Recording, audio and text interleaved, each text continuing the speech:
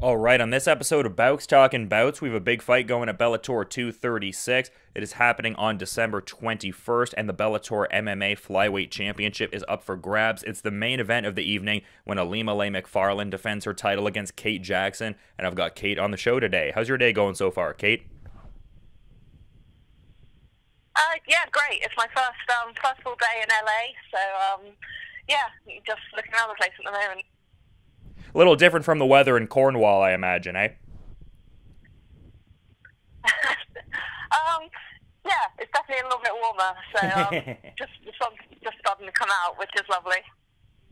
Yeah, no, but it seems like you very much represent for the area and stuff like that. It seems like a lot of the local, Cornwall media outlets and stuff like that are really excited about this fight, as they should be. Do you really like to, put on for the local community and represent on this kind of international scale? Yeah, definitely. I mean, MMA is it's definitely growing in the UK and where I live, but it's still not anywhere near as well known as it is in America. So just being able to represent the southwest of the UK, it's a really big deal for me, just to show that it really is possible to do the sport at a high level. Yeah, because from what I was seeing in your backstory, it wasn't like when you started you had any specific goals in mind or like any grand illusion of what it was going to, sort of turn into, but it's really turned into this intriguing thing. I mean, you say it's not like known as much nowadays, but how much have things grown since like when you got out there in May 2009 and kind of started the journey? Like what are the differences from then compared to now? Oh, massive difference. I'm so lucky that, I mean, it would have been great if the amateur scene was around, that's around now, had been around when I started, but just to get to see it grow, and to have started the sport just early enough to be able to do it full time, as my career is, it's amazing. It means a lot to me. Yeah, for sure. And it seems like you get in some great work over there at Concept Gym. And I also noticed you shouted out Flow Martial Arts and Pure Grappling as well for getting in some rounds. It seems like Steve Hollister is, a big part of this camp. Who else is a big fixture heading into this fight as far as like getting you properly prepared? Yeah, my Concept Gym's obviously the one I fight out of, but my sort of two jiu-jitsu teams, Flow and Pure Grappling, are also a major part of that. And Steve Hollister has been sort of working on my striking with him this year. He's our kickboxing coach, and he's got sort of a very old school karate background, going back over 40 years. So that's been a really helpful addition this time round. And my coach Mark Rowlett put an awful lot of time and an awful lot of rounds into this fight as well. Yeah, I imagine Kevin Darrington is a big part of things as well. I noticed it had been 10 years since they started coaching at Concept Gym. Yes, yeah, he's been around a long time now. Yeah, well over 10 years. I've been working with him for about that long. So, yeah, getting my brown belt from him and our head coach, Kenny Baker, meant a lot to me, really.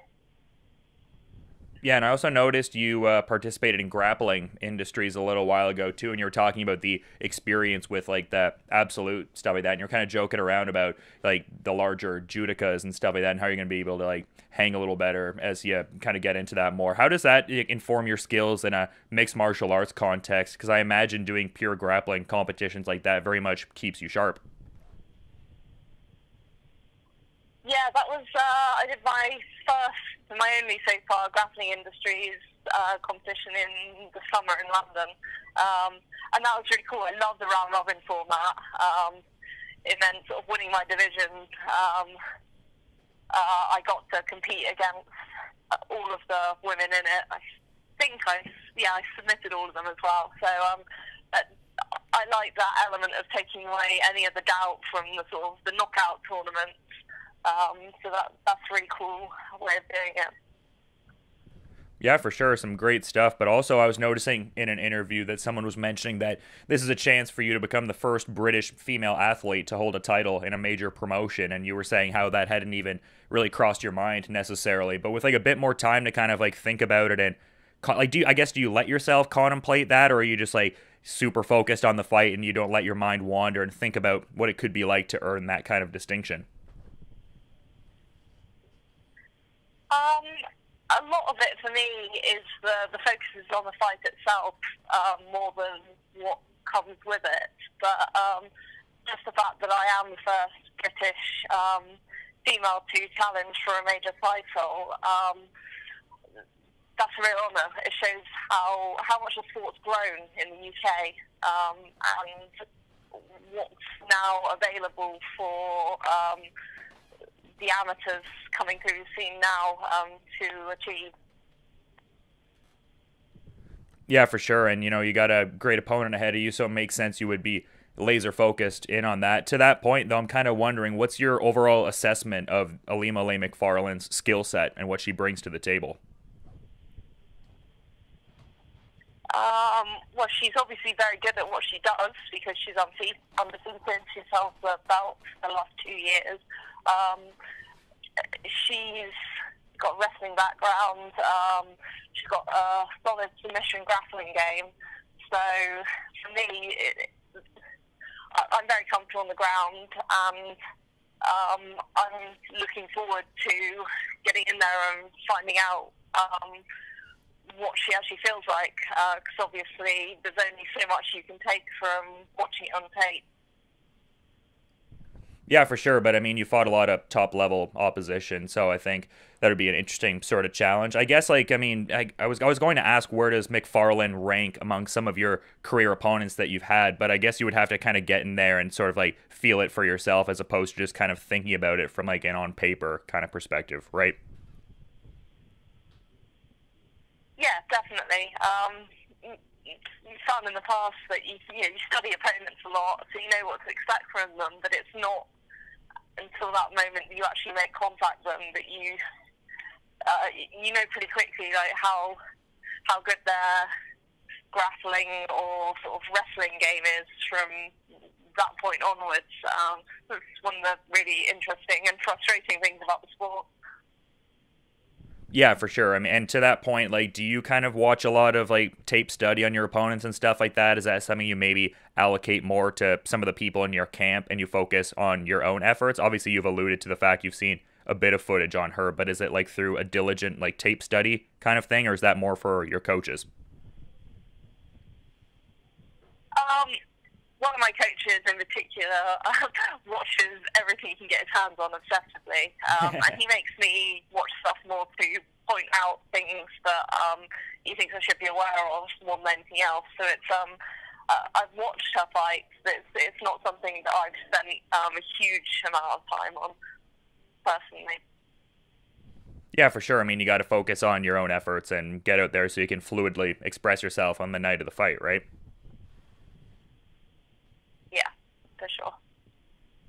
No, definitely the way to do it. But normally when I have fighters on the show, I tend to ask them if there's like any go-to like genres of music they like to train to, or like particular artists that maybe get them fired up. But I've also talked to some fighters who don't really train to music much, or it's kind of irrelevant in the sense of they want to replicate the conditions of fight night, so they don't pay much attention to that. Where do you sit on that end of things, though? It's kind of like the gyms I train in. It's there as background noise, but it's not like when I train on my own.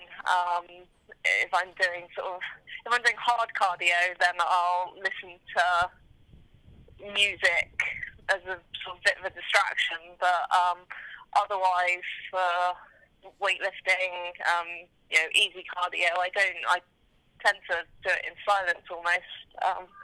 Obviously, we've just started playing Christmas music, so that was a bit of a surprise because Christmas hasn't been much of a focus for me. So suddenly having the Christmas music on in the gym was sort of oh yeah, this is happening for everyone else. Yeah, for sure. I get what you're saying on that end of things, but you've been really good with your time. I'm curious if there's anything you'd like to add as a parting thought as we're kind of wrapping up here, though. Um, I'm just really grateful to Bellator for this opportunity.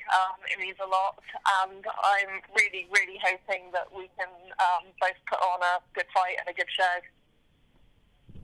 Definitely think it looks like a good fight on paper. Certainly, we got two top-notch flyweights going at it for the Bellator flyweight title. It goes down on December 21st. The main event, Ilima-Lie Macfarlane defending her title against Kate Jackson. Really appreciate all the time and insights there, Kate. Best of luck with the remaining part of your preparations, and have a great rest of your day, too.